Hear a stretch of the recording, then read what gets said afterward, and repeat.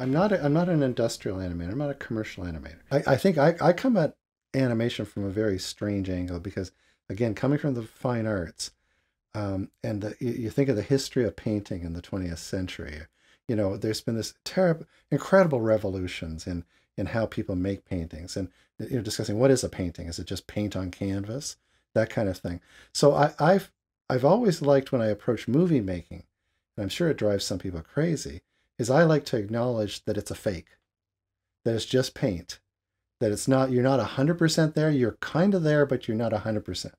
So there's kind of like an engagement with what's going on the screen, but also you can see what it's made of. There's a disengagement. And I find that really interesting. Part of what I ask myself at the beginning of every project is, what is the experience I want to go on?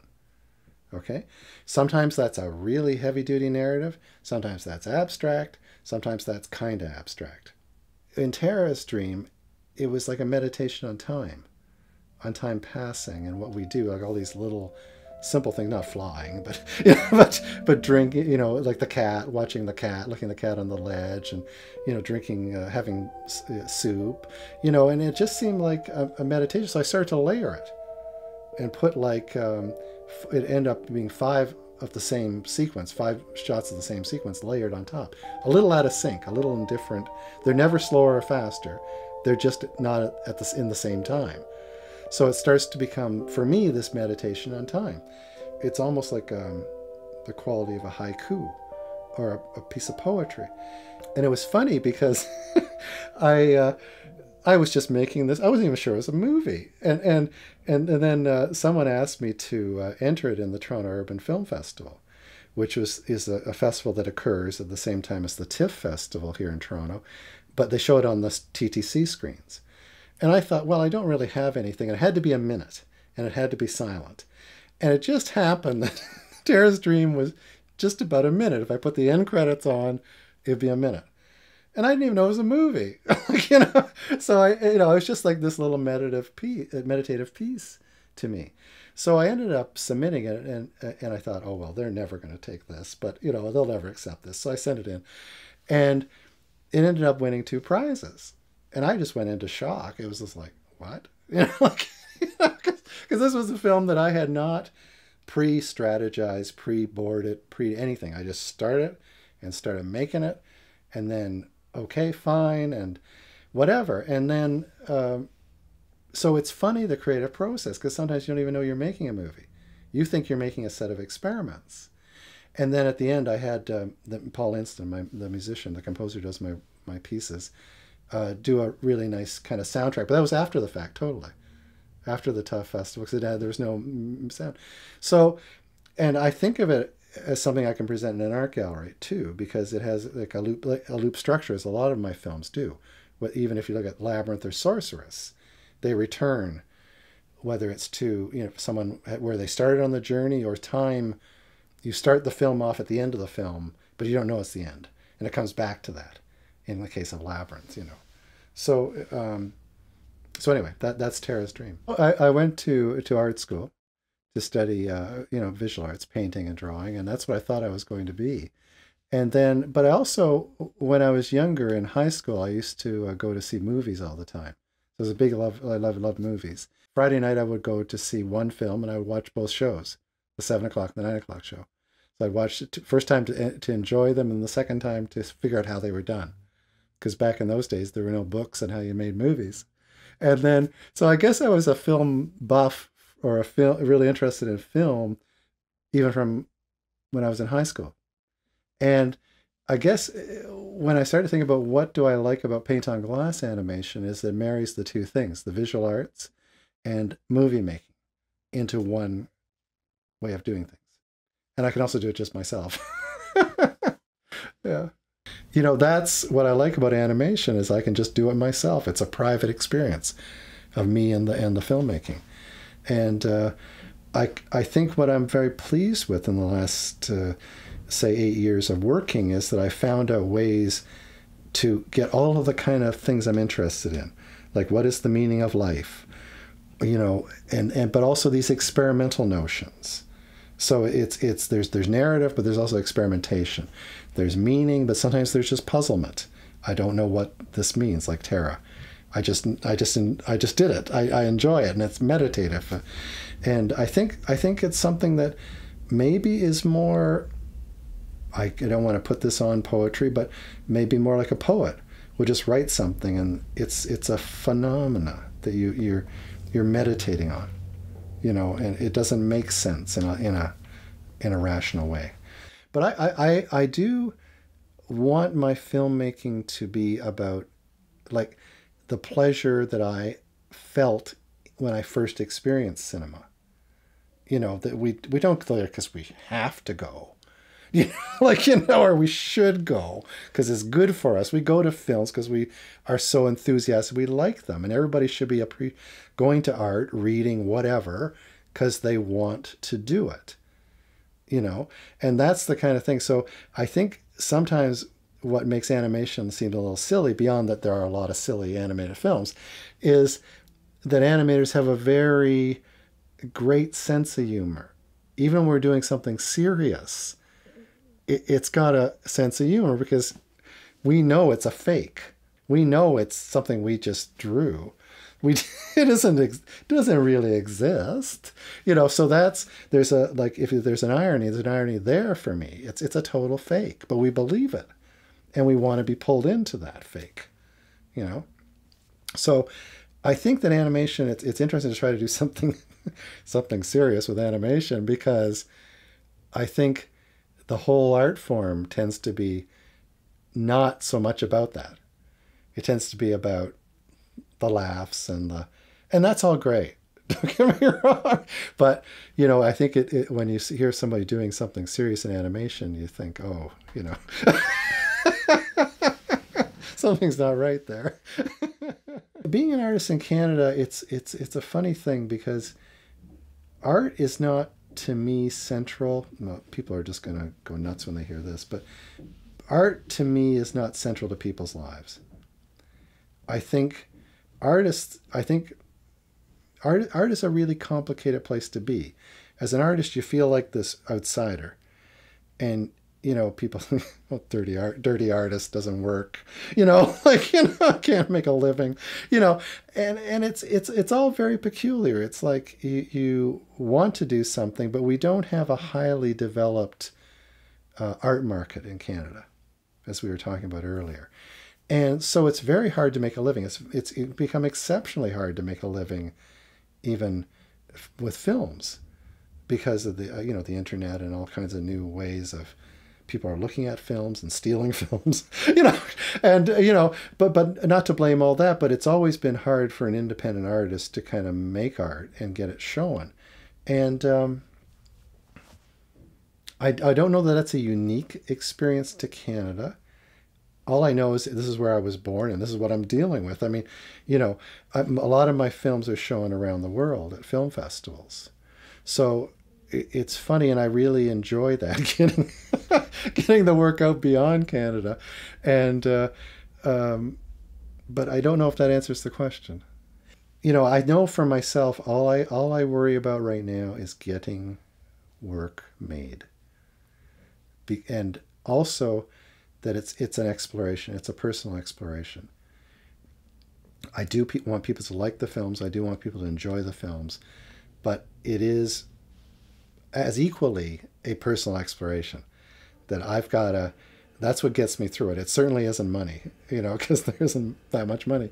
But like I say, I think for me, it was discovering that somehow I could make narratives, but they could also have this artistic aspect. That for me was the real key that opened the door, because I was battling that whole issue, because I love storytelling, but I love odd things. I'm not going to say weird. I'm not going to say odd things or the different things in life, Yeah. No, I think the way I've survived it is just to learn how to live really cheaply, and do things in a very modest way. Maybe those aren't the strategies for everybody. I mean, I can certainly see where thinking big and going big and doing everything big has worked very well for some people. But for me, I guess I like just the very intimate act of working on my own. I don't want to coordinate. I shot a live action film one time, and it was like a nightmare. It's like a soap opera because it's like there's so many people unhappy on the set, and it's just not. It was hard to concentrate on the filmmaking, Yeah, so I like I like just doing it myself, and at the end, coordinating voice actors, to do the sounds, so it's much more contained. Yeah, it's a difficult question, this issue of being an artist in Canada. I think you really have to know why you're doing it, because that may be what gets you through it. Well, I think with a still painting, with a painting, you're trying to find a really interesting image that people can meditate on. They can go over the surface and think, okay, what does this have to do with this? And look at all the parts so it's a very different thing. It's almost like a map, it's that someone's looking over top of. Whereas a movie, it's really about motion and narrative, and it's a totally different experience. It's something like it's a simulation of life, and I guess that's what I find interesting about it. Is that all of a sudden now the painting's alive.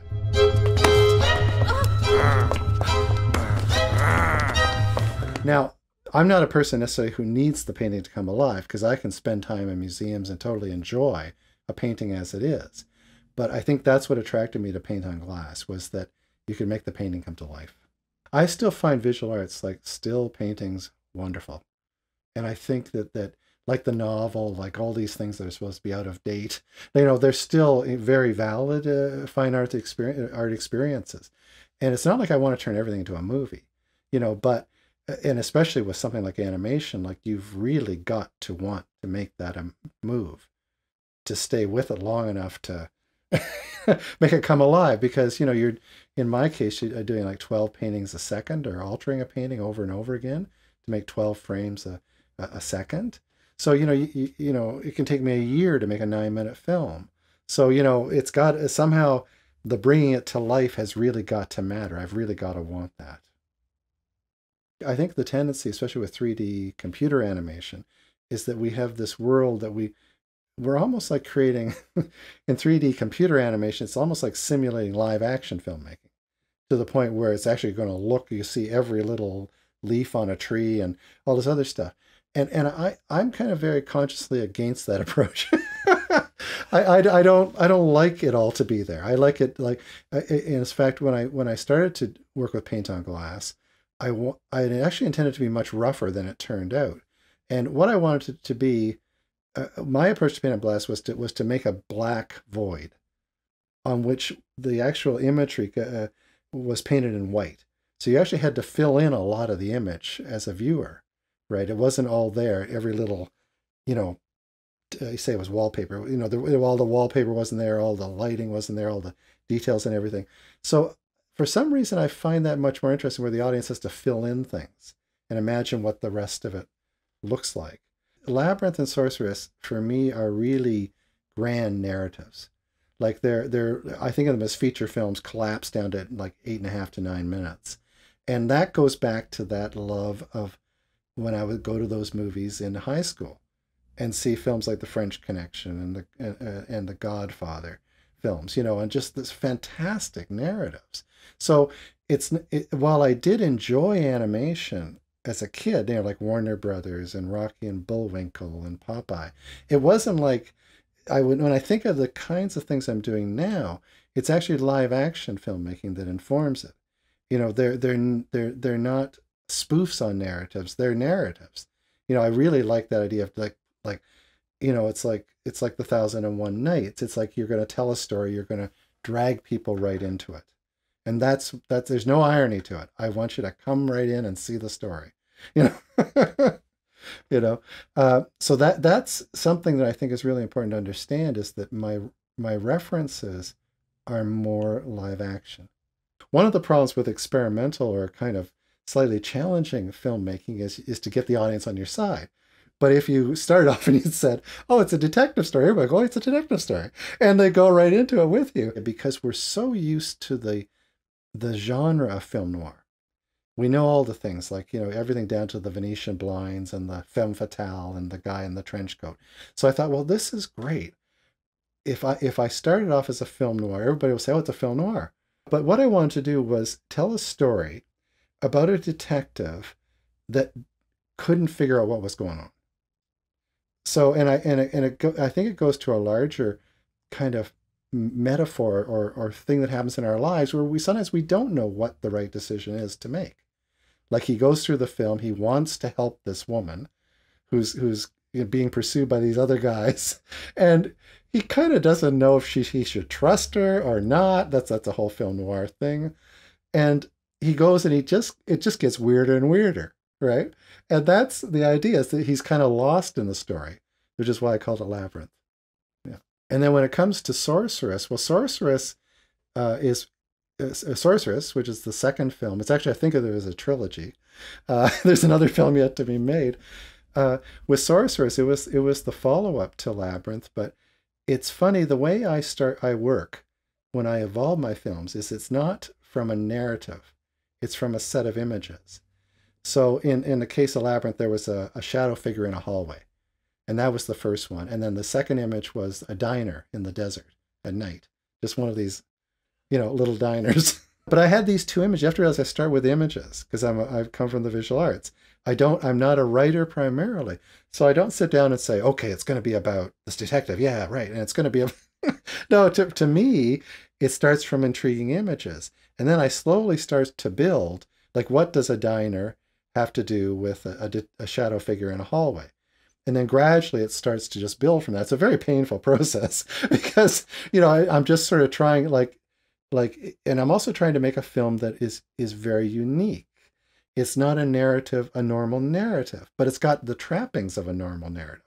So what'll happen is I'll start to play with the images and put them on the storyboard. And mainly it's storyboarded. It's not a writing process. It's a storyboarding process. So the visual is really important to me. But I'll be going along, and then the story gets too normal, and I think, oh no, okay, start again. That adds something, throw in another curveball, and it's all trial and error until it all comes together.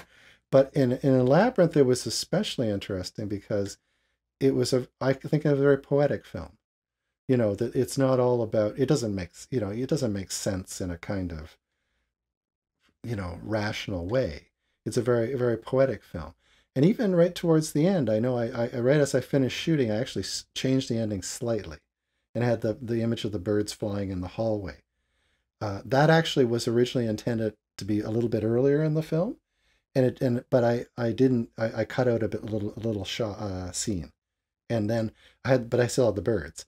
And so when the angel flies off with the detective's soul into the heavens, afterwards I just thought, well, to end the film, we'll just have the birds flapping in the hallway, just as a poetic moment, to a period on the piece, right? And Sorceress. So when I came to something like Sorceress, again, it was the same process. It wasn't like I go in there saying, oh, I've got to. And in fact, a lot of times with my filmmaking, I try to go on a different journey in every film. So I didn't necessarily want to do a film noir again, but I wanted to explore that same world of Labyrinth, the same area, sort of country it exists in, or world. But for some reason I had this drawing I had made of a girl huddled in a doorway at night in a city. And then I drew another girl, and these are just doodles, sketches. There's another girl in kind of rags, and she with long hair, like kind of blonde hair. And I thought, well, who are these girls? So the whole question then became, who are these girls and what is their relationship with each other? And gradually that's how I again start to piece together the whole story of Sorceress.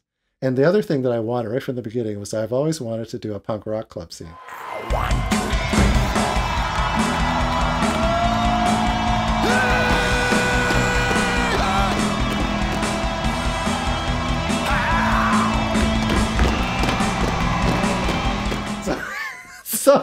So that was the other criteria, was it had to have a punk rock club scene. So that evolved then gradually into that they were sisters. That took a long time to figure out. And that they were coming to the city, the big city, to see a concert. And this was their first time to come to the big city. And of course, so that's the thing. And then one of them gets kidnapped. And that's so that was the basics of the narrative. But I didn't set out at the beginning to say that. It was all from images. I mean, some of the films I do are abstract, so it's not like I'm always in narrative, and certainly not always as traditional a narrative as Sorceress and Labyrinth. But no, I like it. I think narrative. Look, we tell stories to each other all the time, and the problem I think I was having a little bit was, say, something like experimental film back in the day was saying no stories, no stories. And I was thinking, why? Why can we not tell stories? We tell each other stories all the time, right? And of course, I love fiction. I mean, again, The Arabian Nights, one of my favorite books. 1001 Nights. People just telling stories endlessly, right? And so that was also another quality that I wanted to bring to Sorceress. It's in Labyrinth as well. Was this idea of stories inside of stories? So you start off, it looks like a normal trip to the big city, and then things go badly awry, and then she's got to find her sister, and then you just start to wander into weirder and weirder things, actually things that are quite improbable that couldn't actually happen in a city, and I won't say what they are, but so yeah, no, I think narrative is really great. It's a journey. But I don't necessarily want to make them normal. I want to make them have little weird bits, but I don't want the weird bits to be everything. So I don't want you to just go to the theater like, what the heck was that? I want it to be, what was that? But this was interesting, and I think there's a bit of a difference, So it's not like I'm saying I'm against abstract. I'm just going in the way that interests me, because I have made abstract films. But one thing that someone reminded me of just a couple of years ago was that actually abstract painting comes from surrealism. It comes from the idea of how do we depict our dreams? How do we depict the insides of ourselves? And so that's an interesting thing. It's we've kind of forgotten it. I think for a while abstract painting was discussed as, it's just paint on canvas. And just that whole, we're seeing an illusion in paint on canvas. But actually it came out of trying to describe more abstract states. And I think, just to bring it full circle with the narratives I'm working on, there's some very abstract notions like the afterlife in Labyrinth, where you actually see someone dies and their soul, at least to me, it wasn't apparent to everybody else, their soul leaves their body and it turns into an eye, right? And this all-seeing eye. And for me, this was just the life energy going out of the people, right? And that's kind of an abstract notion, right? But here's the thing. When you get into, say, making an abstract film, which I've also made abstract films, you get into the issue of what is taking us through the film. So if it's not a story, what is it that's taking us through the movie? With Interview, which was actually a commission piece, what happened was the Toronto Animated Image Society had gotten money to commission 11 animators to pick one of the members of the Painters 11, which was a group of abstract and expressionist painters in Toronto in the late 50s, early 60s. And I chose Kazuo Nakamura, who was a Japanese-Canadian painter. I loved his work since I was in high school. And so it was great. It was just like, and I had gone to 2 retrospectives of his, and I had the catalogs, I had all the paintings and everything.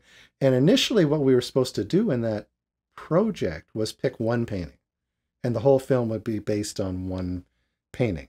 We all had to animate something. And then, but then it became everything kind of loosened up a little bit, and it could be about their whole work, their whole body of work. And I thought, okay, well, that's great. Fine. If I can choose all my favorite Nakamura paintings, then that's great. I'm set, right? But then it became the question is, how do you animate this? Because if you think like of a Jackson Pollock, or in the case of Nakamura, his paintings were made out of thousands and thousands of little tiny calligraphic brushstrokes. So what would I do? How could I, make all this come to life? So, and then I also wanted to I guess because I've made documentaries on artists. I did one on a poet, one on a animator, and one on a sculptor. And I was always trying to contextualize them for people, let them where this was coming from. It just isn't it just isn't weird stuff. It's actually coming from very specific concerns, usually from that person's biography. And this is true. It's always in the biography, right? So anyway, so in case of Nakamura, he was an abstract painter, but when you look at his work, he loved science. He loved nature. He read Scientific America like religiously. So a lot of his paintings were actually trying to depict molecular structures or the design of the universe. Like, the design of what things look like at a molecular level or in a physics level. So I thought, I thought what I would do to go through the film was to bracket it. Started off with nature. So you see like reeds blowing in the wind, the sound of chimes, a drop of water and the ripple effect that looks like sound coming out of it. And then boom, you go into his world. Now, how was I going to animate the paintings? Okay, well, I figured out how to do that. What I thought I was doing is I'll just paint them myself underneath the camera and stop every couple of brush strokes and take a picture. Right? And that way, the painting, you don't see my hands or the paintbrush, but it comes to life as you're watching it. The painting is literally built in front of you. So that kind of solved the whole issue of how do you had to sort of seduce the people into his world, and then you see where this abstraction is actually coming from, and then come back out to nature again. So that's the way I solved it in that case. But it is a tough thing with abstract imagery because sometimes it loses its connection with where it's come from. In Nakamura's case, nature. The other film we could talk about is Amoeba, which came about. It was an interesting situation I found myself in.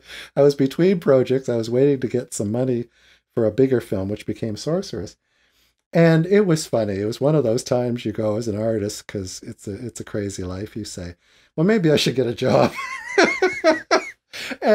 But then there was a lot of inside of me that was kind of like really was not angry, but just maybe had lots of energy inside me. And I've always loved the music of a musician from New York called John Zorn, and I like his music. He goes through styles like crazy. He likes all styles. So maybe this idea of working in abstract and working in narrative comes from him.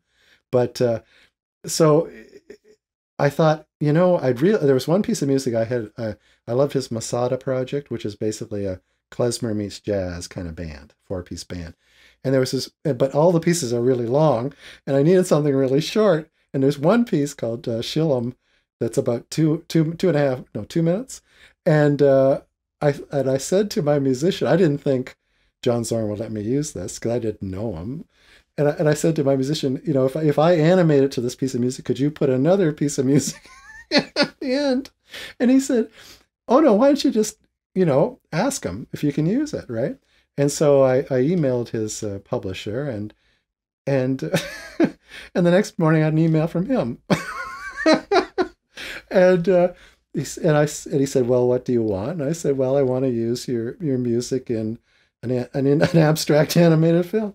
And like 10 minutes later, he said, okay, fine. And it was just, go for it. And so I thought, fine, okay, now the music's, the whole issue of the music settled. And and I just started at the beginning of the film and went to the end. And what I liked about the piece Shillum, the actual piece of music called Shillum that he wrote, was it was very aggressive. It was klezmer on speed. It was just like and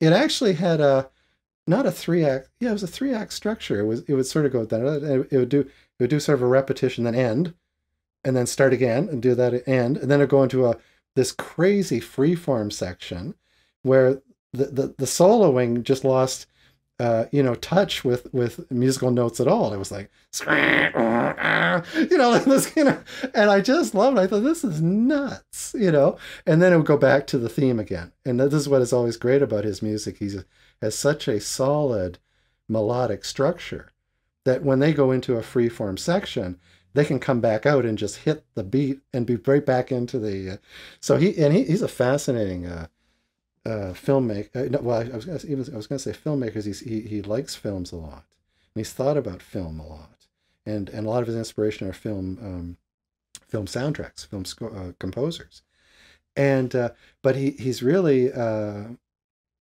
taken collage in sound, in music, to a whole other level, where he'll do very abrupt turns which you shouldn't even be able to do, and so you're going really fast, then you just stop, and all of a sudden you go slow, and just like that. And it's not a cut, it's actually live. He does it live, right? So I found his work really fascinating. So anyway, so that gave me the structure for Amoeba. It was just, okay, now I've got the soundtrack. I just have to I have to try to stay up with this piece of music, which actually, it took me about 2.5 months of animating to finish the 2.5 minute piece. And that's how I did it. It was just based on the music. And in that case, the music just takes you by the back of the neck and drags you through the film. It's that propulsive a piece of music. And it was a funny thing. It was also a film where I was trying not to animate on a certain level. Like, I was more interested in chance, in like the way John Cage would be interested in chance. So a lot of the animation I would just sort of do and then try to figure out where it fit in the thing. It wasn't like I was saying I would listen to like a little second and go, okay, now it's got to be this here. Sometimes I would make something that wouldn't fit, so I just move it to somewhere else. But a lot of the times the animation wasn't even animating. I would just paint something 6 times and then alternate those frames. When you think of yourself as going to grow up and be a painter, you think of yourself as being alone doing your paintings. So that's the kind of practice I come from. It's not from having hundreds of people and coordinating crews and all this other stuff. You just want the privacy, the personal experience of painting. And the nice thing about painting on glass is it's painting, but then also making the painting come to life.